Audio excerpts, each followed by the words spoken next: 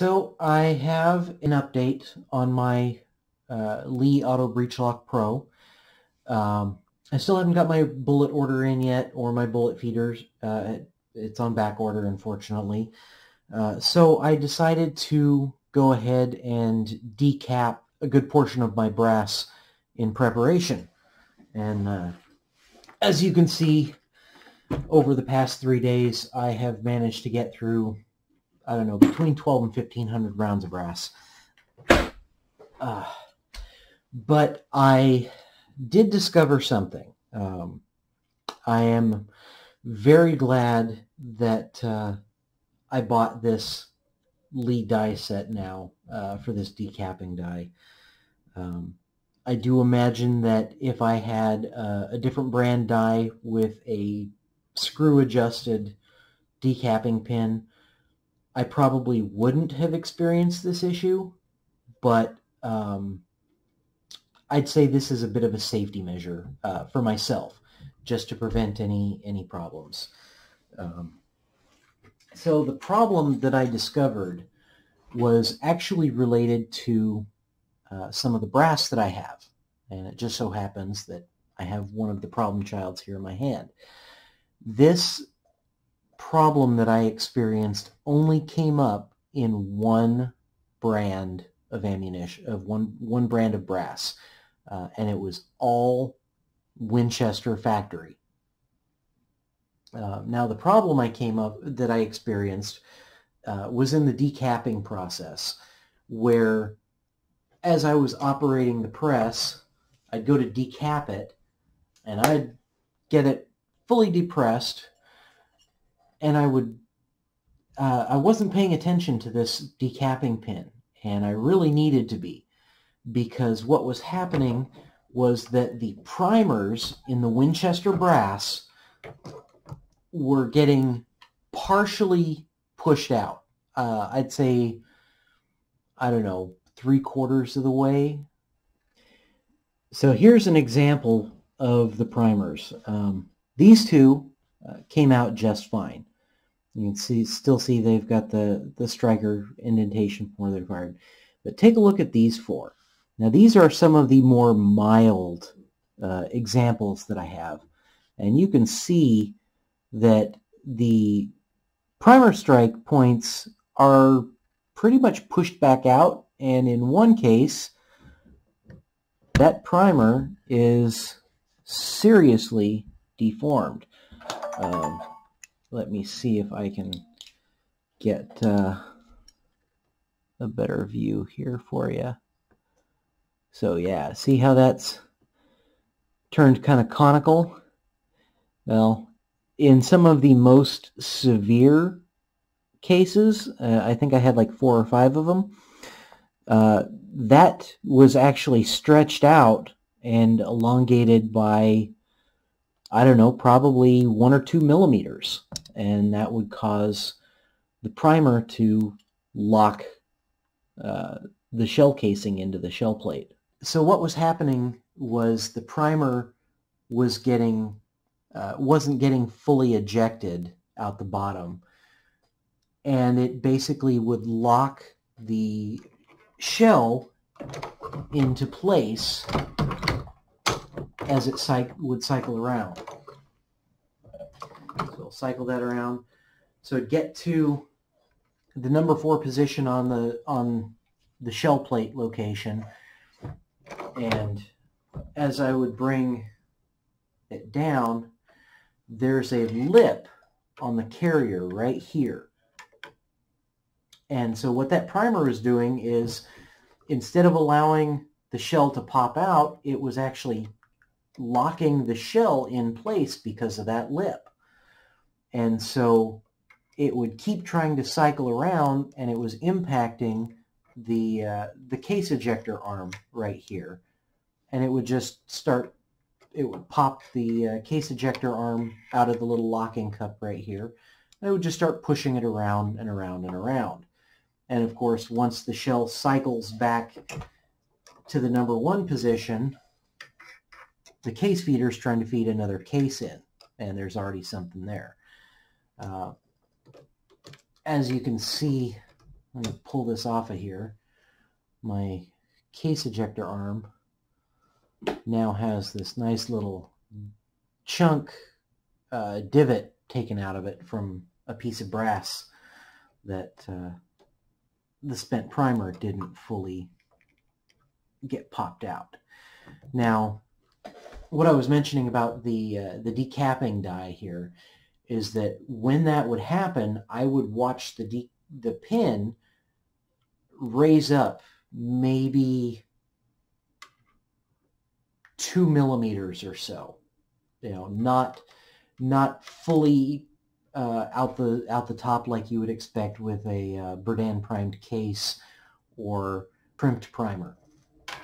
But it would be just enough, and it's noticeable as long as you're watching for it. It's kind of tough because you have to divert your attention between the case feeder down here and the decapping pin up top. Being that this is a collet and not a threaded depth adjustment on the pin, you can't really keep tightening this thing down over and over again, because you'll either start scoring up the pin so it doesn't grip, or you'll strip it out. These are, you know, it's a carbide die and a steel collet, so hopefully you're not stripping this out anytime soon. So that just leaves scoring the pin. Well, what I did was I actually left this a little bit, you know, got it down tight, and then gave it another quarter turn just for some resistance, so that it didn't pop up on every piece of brass. But when it did pop up, my solution actually was this. Nice cheap little 6-inch ball peen hammer. So I'd run the brass into the decapping die, and I'd see that little pin pop up, and I would just leave it as is and just come up here and go and give it a quick tap. Just enough to force the pin back down, and then pop the primer out. And it worked quite well, actually. Couple hundred rounds of having to do that, but it doesn't take a lot of force, just enough to finish knocking it out. And then on to my merry way. There is one other thing that I did discover, and that is clean out the carrier.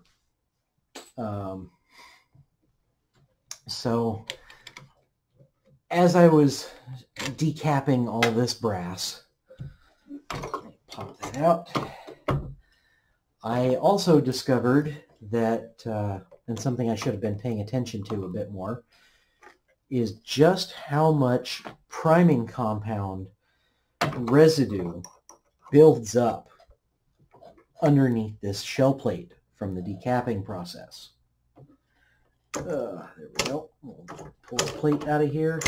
Now, I just cleaned this before the video, so you won't get to see how bad it really was, but I will show you the aftermath here. As you're decapping these things, the semi-burnt or unburnt priming compound comes out of the bottom. You know, if you get anvil separation or anything, it gets even worse. But it builds up really, really bad right here in the lip of the ram.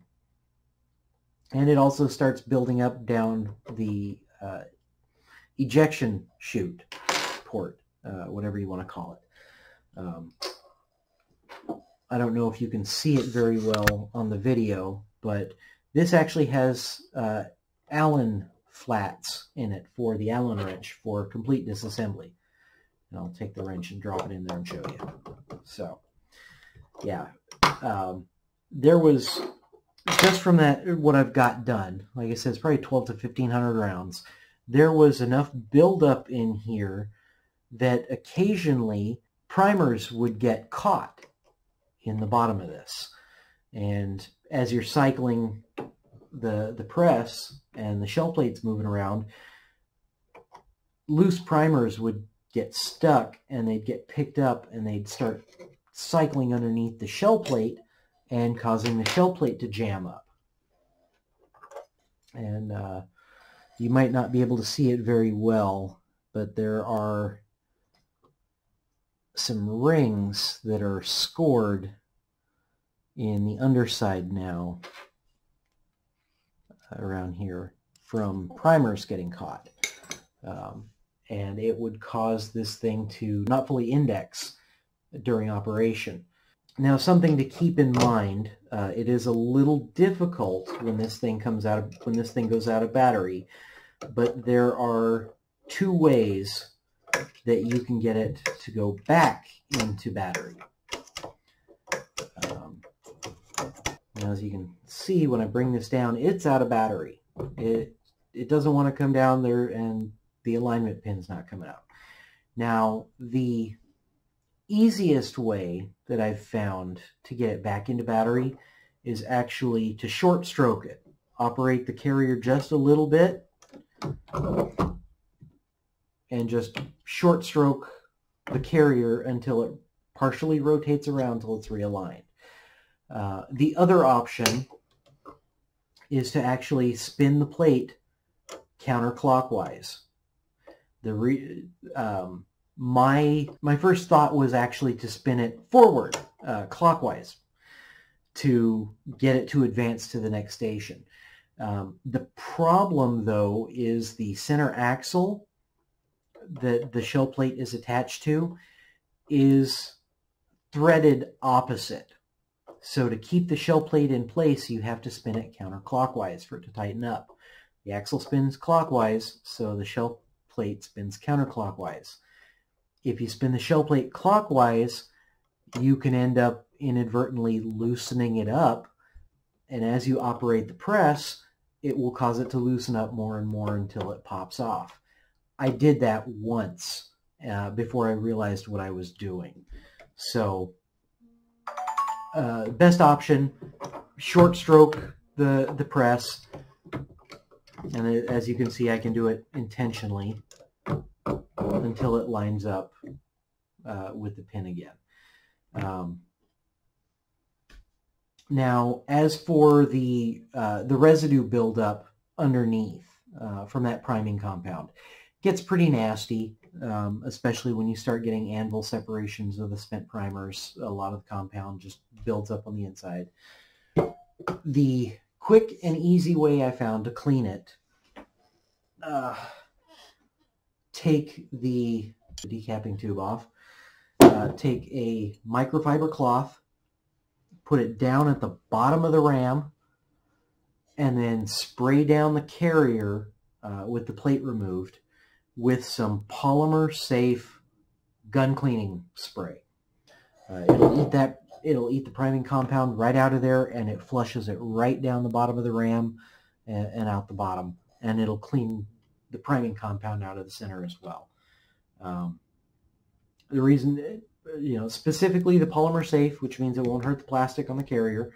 And as you can see from the gunge, this is